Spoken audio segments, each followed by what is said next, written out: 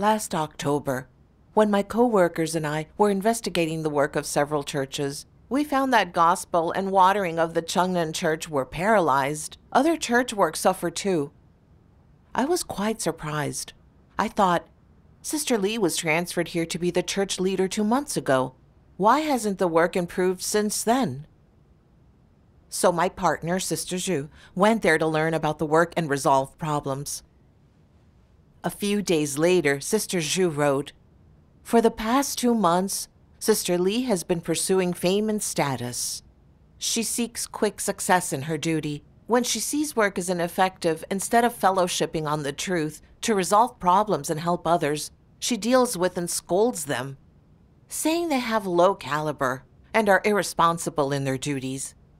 She doesn't oversee or supervise any of the church work in practice, meaning many areas of church work have come to a standstill." After reading the letter, I was shocked, and I thought, when Sister Lee was in charge of leading the other churches, she pursued image and status. She spent her time wondering how others saw her and was negative if they didn't admire her. She became distracted from her duty, meaning many problems in the churches remained unsolved. We had fellowshipped and tried to help her with this problem many times, and also exposed her for walking the Antichrist's path of pursuing fame and status. She admitted it at the time and had willingness to repent. And later, she could do her work with some plans and goals. After she was transferred to the Changnan Church, why did the problem recur? At this point, I remembered Sister Lee was dismissed from a leadership position twice before, both times for pursuing fame and status and not doing practical work.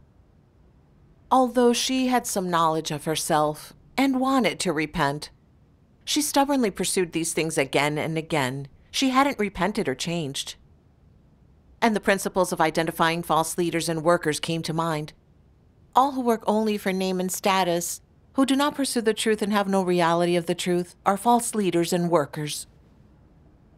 Given Sister Lee's consistent behavior, she was likely a false leader who only pursued fame and status and didn't actually do practical work. Then I thought, I had recommended Sister Lee as a church leader. And at that time, she expressed some understanding of her pursuit of fame and status and not doing practical work.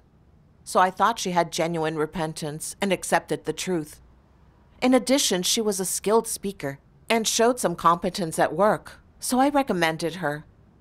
Now, if she really was dismissed for being a false leader, everyone would say that I chose people without principles, and despite being a leader for many years, I couldn't actually discern the difference between genuine self-knowledge and hypocritical knowledge.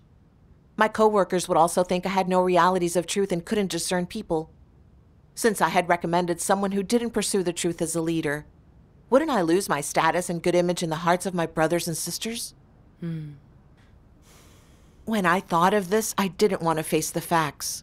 I hoped Sister Zhu could help Sister Lee more and turn her state around so she could be a good leader.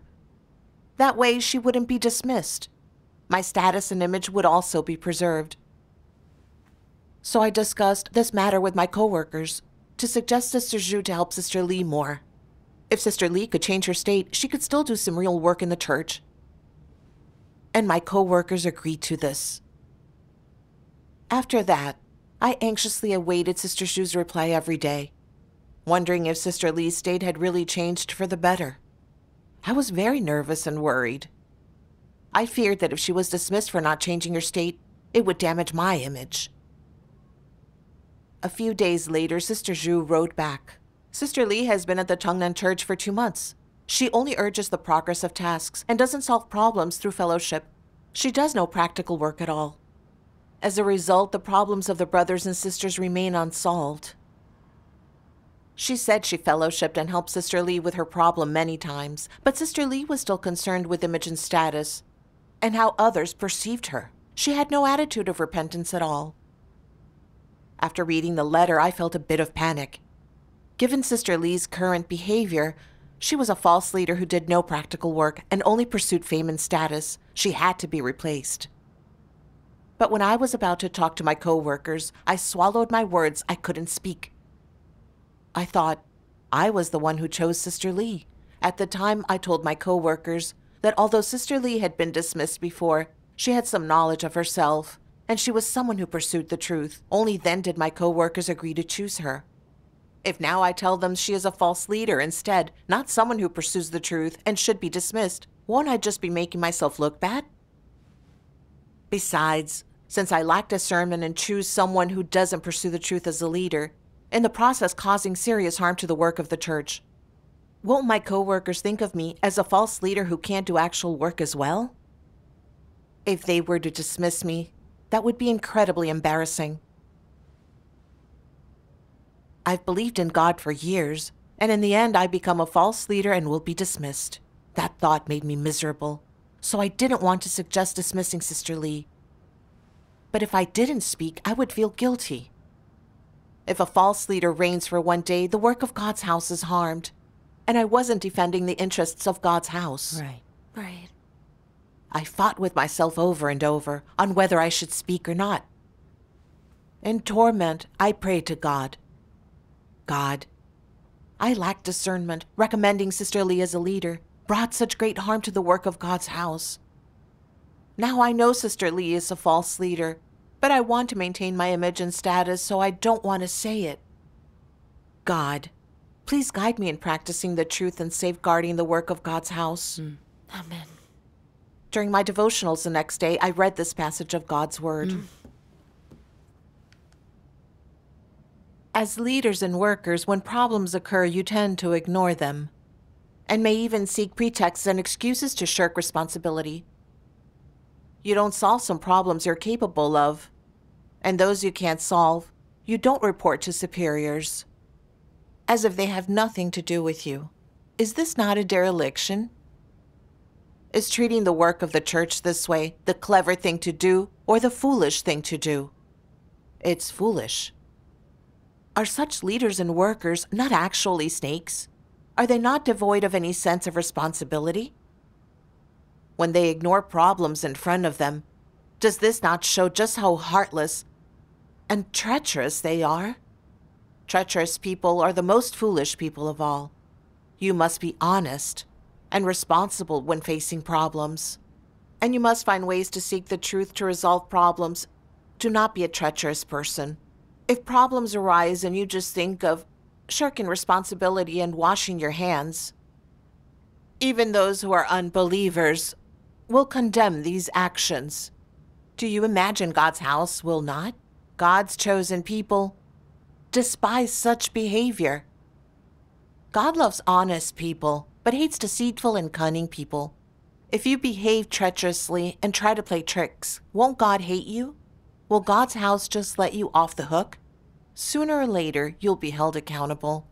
God likes the honest and dislikes the treacherous. Everyone should be clear on this and stop being confused and doing foolish things. Momentary ignorance is understandable, but refusing to accept the truth at all is a stubbornness to change. The honest take responsibility and don't think of their gains and losses, but rather safeguard the work and interests of God's house.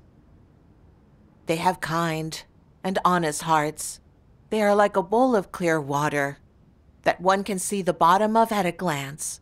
There is also transparency in the actions of this kind of person.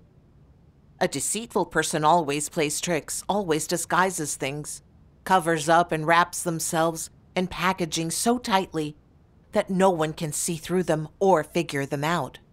People can't see your inner thoughts, but God sees the deepest things in your heart.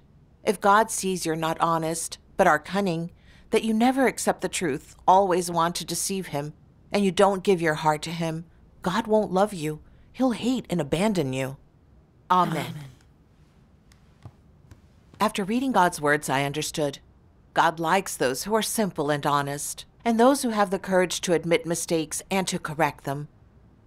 If you make mistakes in your duty, try to protect yourself, don't dare to admit it, and find excuses to shirk and cover up, then you are a cunning person, someone God loathes and hates. Yes. I realized I was just such a cunning villain.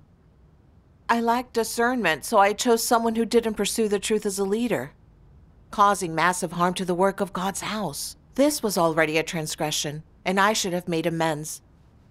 But in order to maintain my image in the hearts of my brothers and sisters, All the while knowing that each day a false leader reigns, the church's work is suffering, I didn't dismiss her to safeguard the interests of the family of God. I made mistake after mistake and deliberately wanted to cover them up for my sake. True. I felt extremely guilty. God has provided us with so much truth and His house cultivated me for years. But to protect myself and avoid responsibility, I watched a false leader disrupt the work of God's house. I was too selfish, despicable, and deceitful to be called a human being. With this in mind, I hurried to meet with my co-workers. And I told them, Sister Lee only cares about the pursuit of fame and status and does no practical work. She is seriously affecting church work. She is a false leader and must be dismissed right away. After fellowship, the co-workers also confirmed that Sister Lee was a false leader, and soon she was replaced. Afterwards, I opened up to my co-workers about what I exposed and learned through this experience. To my surprise, they didn't blame me for picking the wrong person. And we summed up our deviations and mistakes in selecting people. Through this fellowship, I saw I had chosen the wrong person, primarily because I couldn't discern genuine self-understanding, as well as discern people who genuinely pursue and love the truth. Later, I read some of God's words that helped me understand more. Shall we watch a video reading of God's word? Yes. Let's. Almighty God says, "How can one distinguish whether a person loves the truth? On one hand, one must look at whether this person can come to know themselves based on God's Word. If they can know themselves through God's Word, they are a person who loves the truth. On the other hand, one must look at whether they can accept and practice the truth. If they can practice the truth, they are someone who can obey God's work. If they only recognize the truth, but never accept or practice it, as some people say, "I understand all of the truth, but I can't practice it," this proves they are not someone who loves the truth.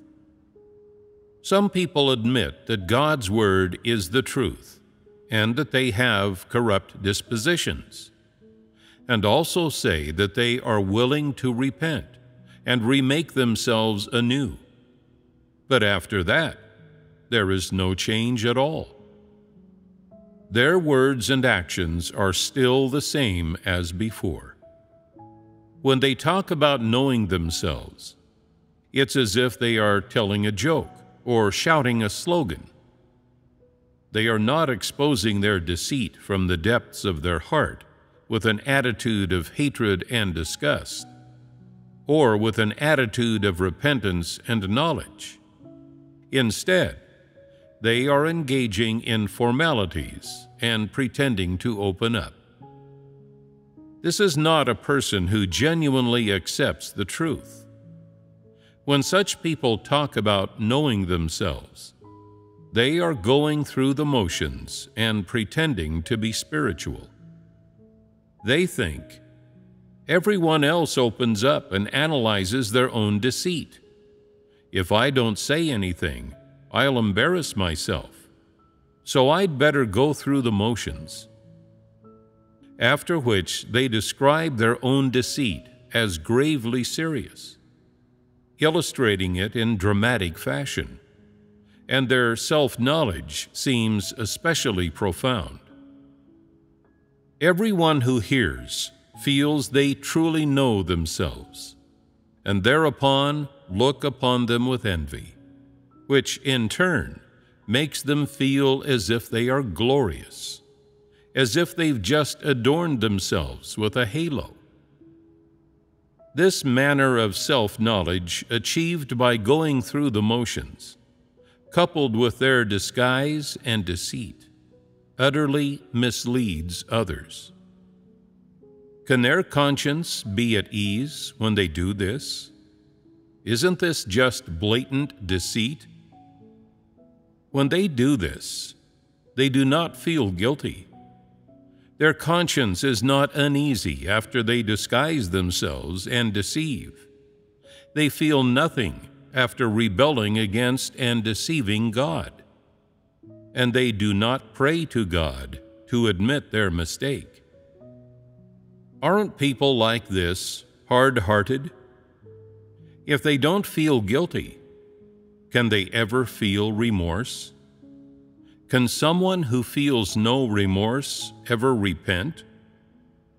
Can a person with an unrepentant heart betray the interests of the flesh to practice the truth? No. Without even the desire to repent, isn't it absurd to talk about self-knowledge? Isn't this just disguise and deceit? How can you discern whether someone pursues the truth? How can you evaluate whether someone is a person who pursues the truth? Suppose there is a person who has believed in God for 7 or 8 years. They may be able to speak many words of doctrines. Their mouths may be full of spiritual vocabulary. They may often help others. They may seem to be very enthusiastic. They may be able to forsake things, and they may perform their duties with great vigor. Yet they are not able to practice much truth, not discuss real experiences of life entry, and much less have a change in life disposition. It can be said with certainty that someone like this does not pursue the truth. If someone genuinely loves the truth, after a period of time experiencing things, they will be able to talk about their understanding, at least be able to act according to principles in some things. They will have some experience of life entry, and at the very least, they will show some changes in behavior. Those who pursue the truth have a constantly improving spiritual state. Their faith in God gradually increases. They have some understanding of what they expose and their corrupt dispositions. And they have personal experience of and genuine insight into how God works to save people. These things all become gradually elevated in them. If you see these manifestations in a person, you can know with certainty that this is someone who pursues the truth. Amen. From God's Word I learned that to evaluate whether a person truly pursues the truth, we can't simply look at what words they speak to us. What really matters is whether they can accept and practice the truth, and whether they can repent and change after a period of time. When people who pursue the truth experience failures and setbacks, they can accept the judgment of God's Word, reflect on themselves through it, analyze and expose their motives for doing things, develop genuine hatred for their own corrupt dispositions in their hearts, and feel remorse for their transgressions, so that when it happens again, they can forsake themselves and practice the truth. Right. As time passes, they grow in life and see some change in their corrupt dispositions. If I compared this to Sister Lee's behavior, she outwardly appeared to be honest. When she was dealt with, reminded, and replaced, she nodded her head and admitted it. Saying she didn't protect the work of God's house, she pursued status and lacked humanity, and hoped to gain entry. But later, as long as her reputation and status were involved, she didn't forsake herself and practice the truth, and even scolded her brothers and sisters, which seriously harmed the work of God's house. She never reflected on herself and remained passive. I could see that she had no concept of her own corrupt nature or the source of her failure, and had no genuine repentance. The understanding she talked about were words she copied. It was an illusion to confuse. If someone genuinely pursues the truth and has humanity, when they see that they have brought about great harm to church work, they will feel guilty and remorseful, hate themselves, and no longer consider their personal interests. They will think about how to make up for their transgressions and do practical work, and prevent more harm to the work of God's house. However, I didn't see any of this behavior in Sister Lee. This fact showed everyone that she wasn't someone who accepts and pursues the truth at all. In choosing her as the leader, I hadn't evaluated her according to the truth. I had used my own ideas and notions. I merely looked at her outward good deeds and her doctrinal understanding, and assumed she had achieved some change. And I chose and used the wrong person. As a result, it harmed the work of the church and the lives of my brothers and sisters. All because I failed to seek the principles of truth. Yeah. After your fellowship, I understand. To see whether someone pursues the truth, we can't just look at how well they speak. We have to see if they practice the truth and show real repentance and change. That's how we should evaluate people. Yes. Yeah. Later, I reflected on myself. I was able to discern that she was a false leader. And I realized I had chosen the wrong person. So why did I still want to cover things up and give her a chance? Later, I read a passage of God's words and gained some understanding of this. No matter how many an Antichrist's wrongs, or what wrongs they do commit, be it embezzling, squandering, or misusing God's offerings, disrupting and disturbing the work of God's house, or making a complete mess of the work of the church and provoking God's wrath, they always remain calm, collected, and unconcerned. No matter what evil an Antichrist does or what consequences result, they never confess to God and repent to God as soon as possible. And they never come before the brothers and sisters to open up and bare themselves, nor do they admit their wrongdoings, or come to know their transgressions or recognize their own corruption, much less regret the many evil deeds they've done. Instead, they rack their brains for excuses to shirk responsibility and shift the blame to restore their own face and to not lose status. What they really care about isn't the work of the church. They care about whether their reputation and status are damaged and whether these things are impacted. They don't consider or find ways to make up for the losses of God's house due to their transgressions, nor do they ever try to make up for their debt to God.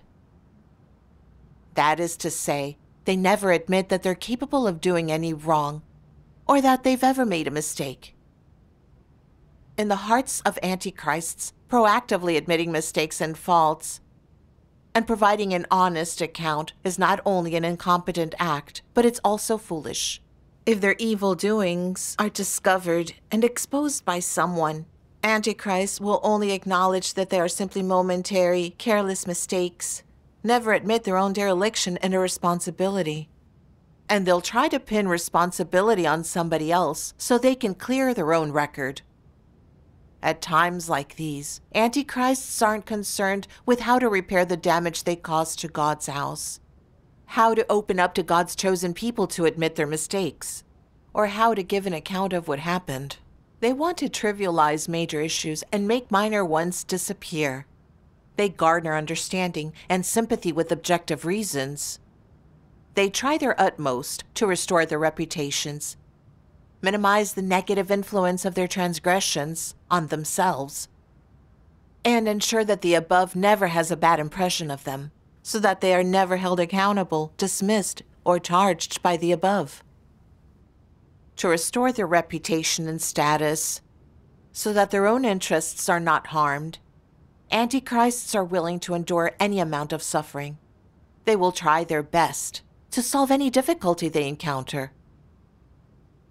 From the very start of their transgression or mistake, Antichrists never intend to bear responsibility for their many wrongdoings, never intend to recognize, fellowship on, expose, nor try to analyze the motives, the intents, and corruption behind those wrongs. And they certainly never have any intention to make up for the damage they've caused to the work of the church and the harm they have caused to the life entry of God's chosen people. Therefore, no matter how you view this matter, Antichrists are those who never admit to their wrongdoings or repent. They are shameless and thick-skinned, beyond hope of redemption, and they are no less than living Satans. Amen. Amen.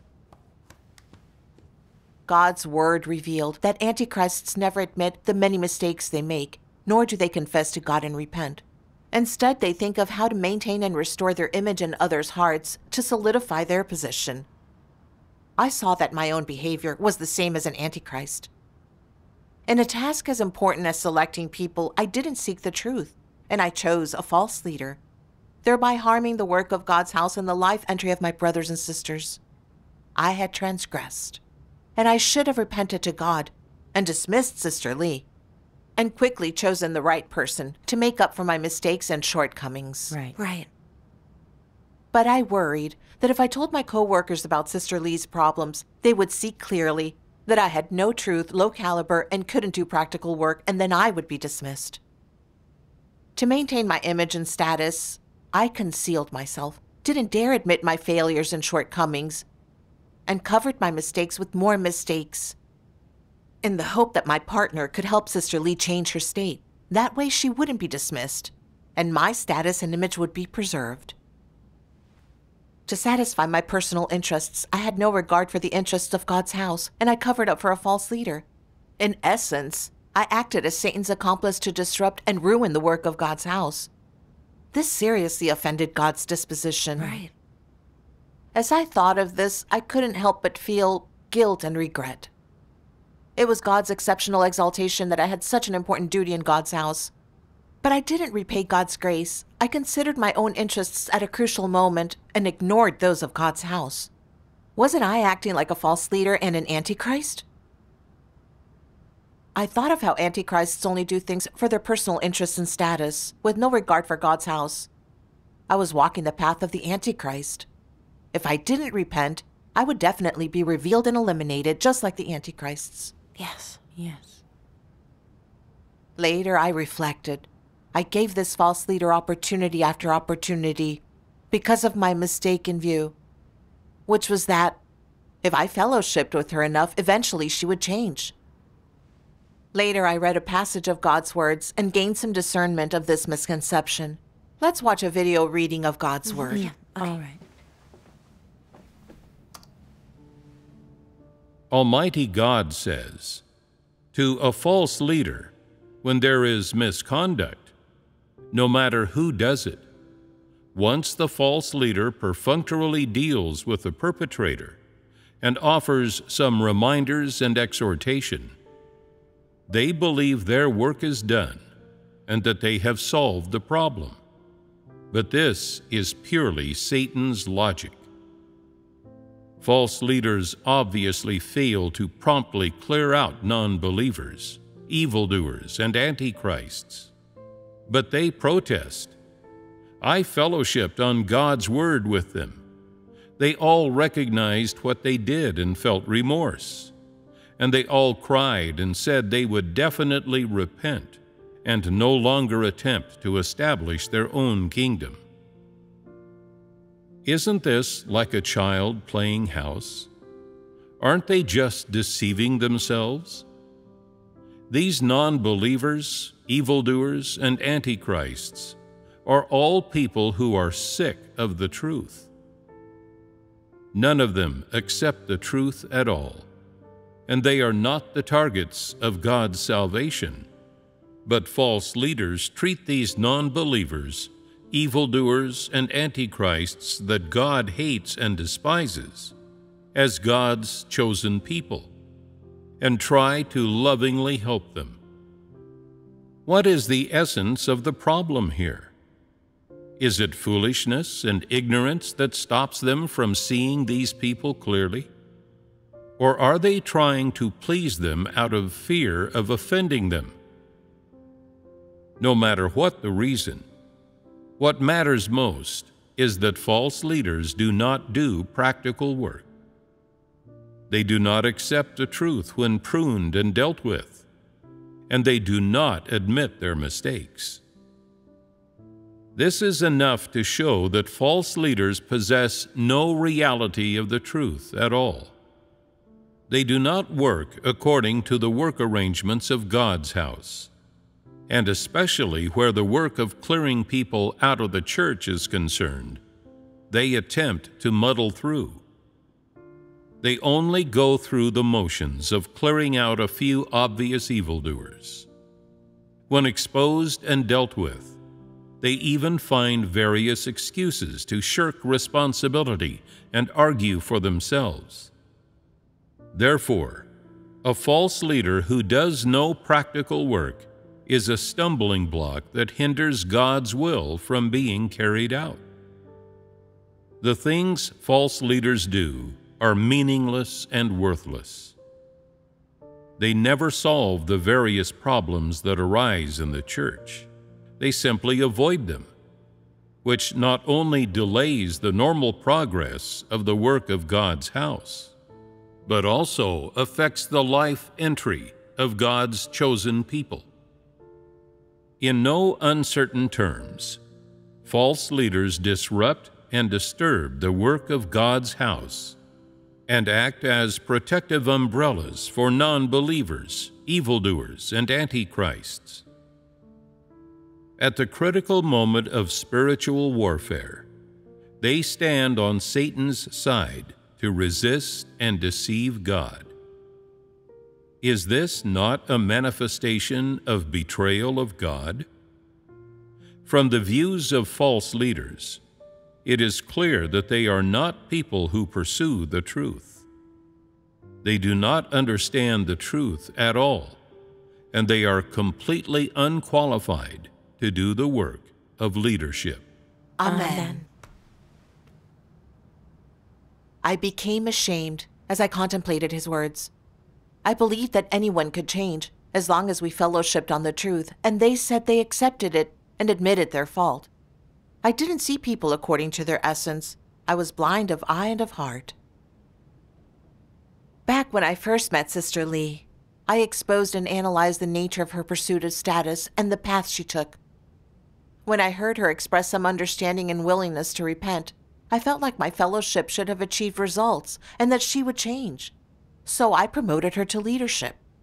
After a while, Sister Lee again concerned herself with image and status and did no practical work. After I exposed her actions and fellowshipped with her, when I saw her sincere attitude and her desire to repent, I believed again she'd change for the better. In fact, Sister Lee always pursued fame and status and didn't do practical work, and she never repented or changed. She was shown to be a false leader long ago, but I continued to fellowship with her and give her chances. I was really too blind and ignorant. In fact, fellowship on the truth only plays a supporting role. Whether people can change depends most on whether they can pursue the truth or not. For those who genuinely pursue and accept the truth, other people's fellowship, aid, guidance, and dealing can help them reflect and know themselves according to the truth so they can repent and change. Right. Those who do not accept the truth and are sick of the truth, no matter how much you fellowship, will never accept the truth, nor will they understand and hate themselves based on the truth. So it is impossible for them to change. I didn't treat people according to God's word and the truth. I blindly and arrogantly applied rules based on my own imagination. And as a result, I shielded a false leader, which disrupted the church's work. I was purely playing the part of Satan. As I reflected, I confessed to God and repented. God, I wish to change my mistaken views, seek the truth, and act according to principles in my duty. Amen. Later, I went to a church to investigate work, and the brothers and sisters reported that Brother Zhang, the church leader, was passive and irresponsible in his duty. At meetings, he didn't fellowship on the truth to resolve others' problems. Church work was ineffective, but he did not actually oversee or supervise, and he did no practical work. When others gave him suggestions, he didn't accept them, and he gave various excuses to refute them. Sometimes he said, "Why don't you reflect on your own problems?" All of this made the others feel constrained. He also liked to nitpick and find leverage over others. According to principles, Brother Zhang was a false leader and had to be dismissed. I asked the church deacons about their thoughts on Brother Zhang's issues. They said, "Brother Zhang doesn't bear a burden in his duty.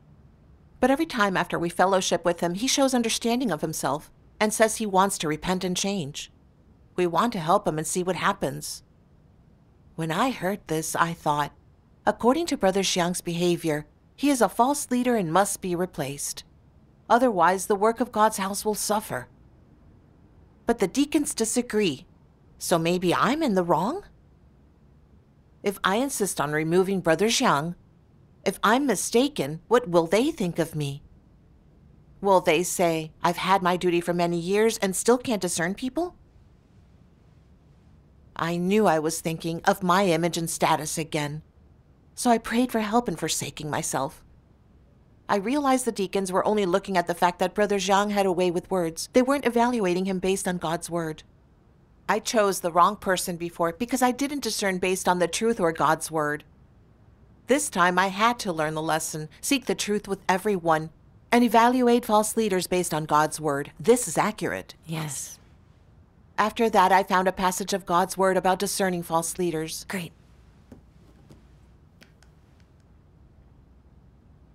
Discerning a false leader isn't done by looking at their face to see whether their facial features are good or evil, or by seeing how much they appear to have suffered or run around.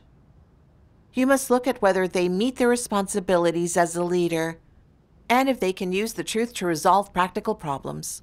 This is the only accurate standard by which to evaluate the question. This is the principle of discerning and determining whether someone is a false leader. This evaluation is just and aligns with the principles and the truth, and is fair to everyone. Characterizing someone as a false leader or worker must be based on sufficient facts. It must not be based on one or two incidents or several transgressions. Much less contemporary corruption be used as a basis for it.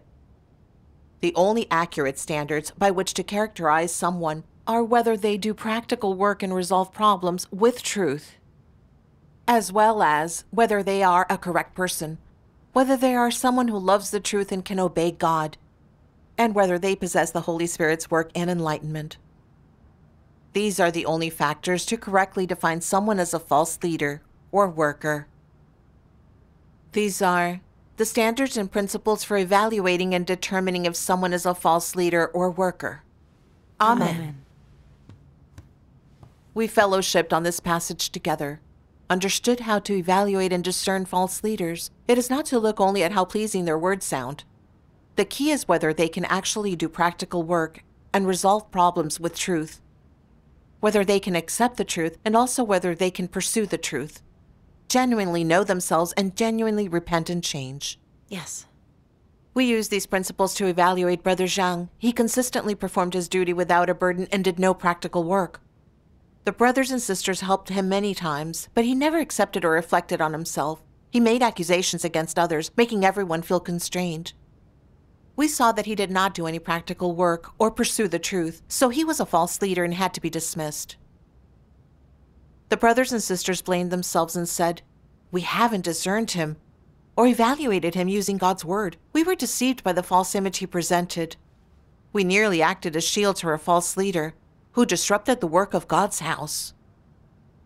Seeing that they now had discernment of false leaders, I felt very at ease, and we dismissed Brother Zhang on the spot.